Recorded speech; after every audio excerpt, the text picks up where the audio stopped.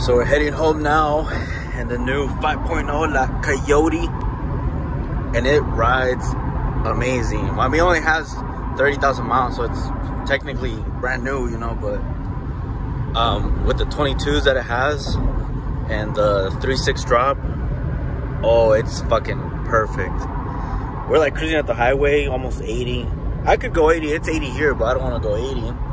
But damn, she just rides like butter. It's fucking perfect.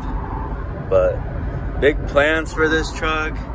It's gonna have a, I don't know, I can't say yet, but just stay tuned and you guys are gonna see this truck. Oh man, I want to tell you guys, but I want you guys to wait, so you'll see what's coming for this truck. I love it. Interior is awesome. This one has carpet. It has the bench seat, but I'm gonna put a center console sub.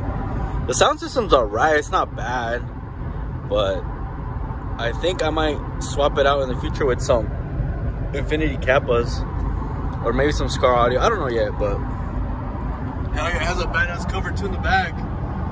It's also Rhino lined, so from the factory, pretty legit. And we're getting about 20 on the highway right now, going 80.